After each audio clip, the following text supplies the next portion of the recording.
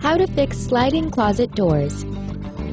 Closet doors should effortlessly slide along the rails. If your closet door rollers work unevenly and get stuck, use these tips to get the wheels rolling again.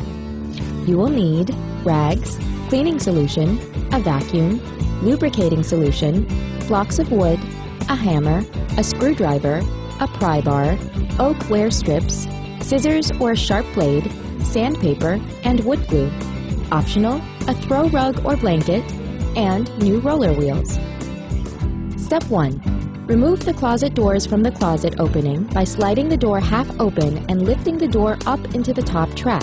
Then tilt the bottom out toward you and lower the door to the floor. Place a throw rug or blanket on the floor where you plan to place your closet door once you've removed it. This will help to prevent scratches. Step 2. Inspect the track for any debris or stray drops of paint and vacuum debris out of the track with a crevice tool. Wipe the track with a damp rag or use a cleaning solution, and vacuum the tracks occasionally to avoid any dirt buildup. Lubricate as needed.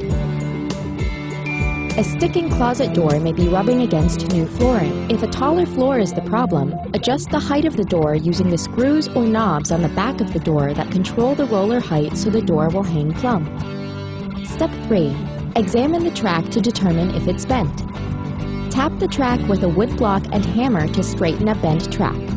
Place a block of wood into the track and then use another block to hammer the track straight.